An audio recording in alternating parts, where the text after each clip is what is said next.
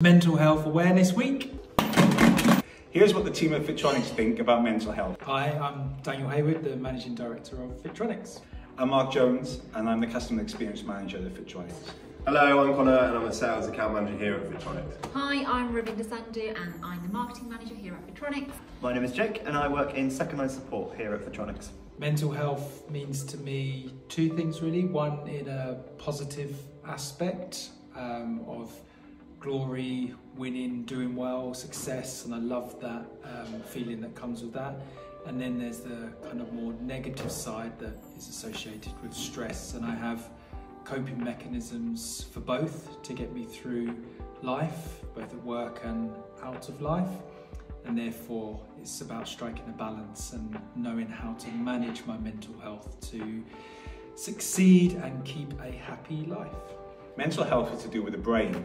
Brain controls how you think and how you feel, and that controls how your emotions are, and that controls your mental state. So your mental health is affected by your brain and your brain health and what you think and what you feel. What does mental health mean to me? So mental health is having a positive mind state, my ability to handle stress, particularly at work, and to maintain good relationships with my friends, my family and my work colleagues. Mental health for me means keeping a clear head and a clear mind so I'm able to make better decisions in life and work in general, and staying as positive as possible. Mental health to me is not getting bogged down with things outside of your control and understanding that things happen whether you're involved or not, and it's how you deal with those things and don't succumb to those pressures. How do I prioritise my mental health at work? There's a number of things that I do. The biggest thing that I do on a regular basis is I commute to work via my bike. So I have an exercise on the way to work and I have an exercise pattern on the way home from work, and that really helps me decompress, think, reflect, and by the time I've got home from work, I've switched off and able to have a happy, enjoyable evening. For me, one of the most important things is my team's mental health. So I prioritise meeting with them on a weekly basis just to check in, see how they're doing outside of work and how they're feeling generally. How can I help?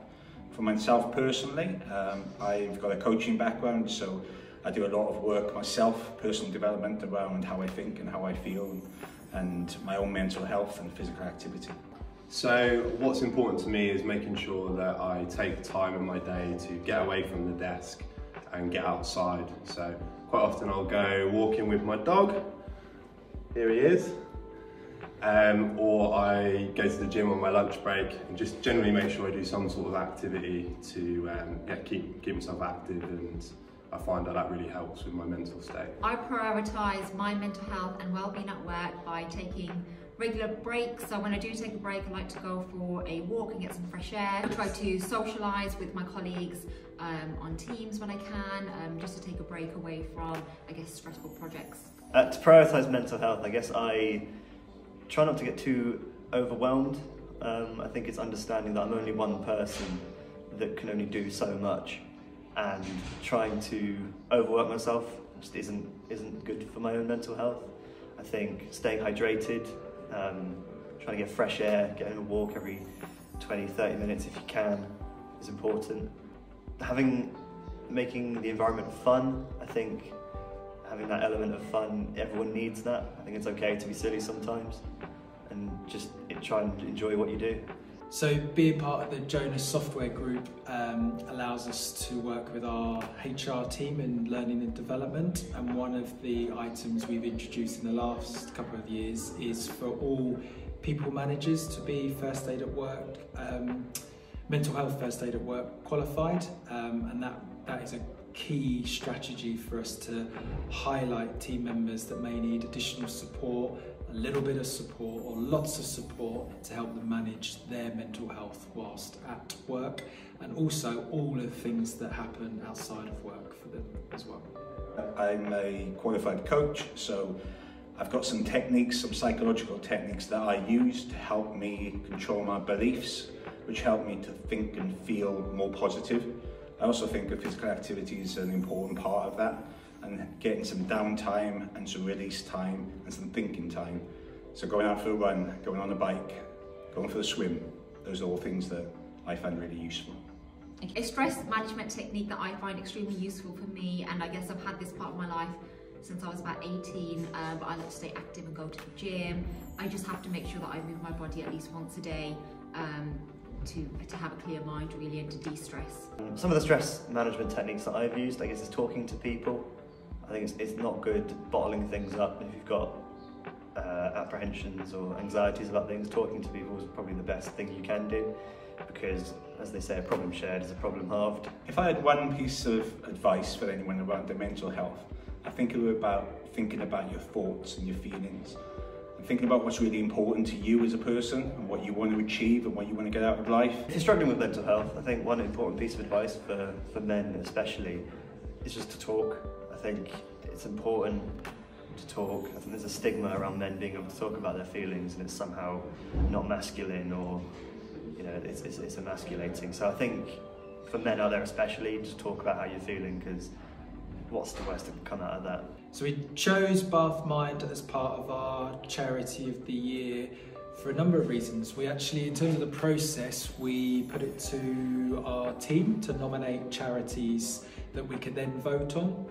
We had 5 or 6 that the team nominated, all fantastic charities and causes. But when put to the vote, the team, I think it was around 75% of the vote, all chose for Bath Mind as our 2023 Charity of the Year.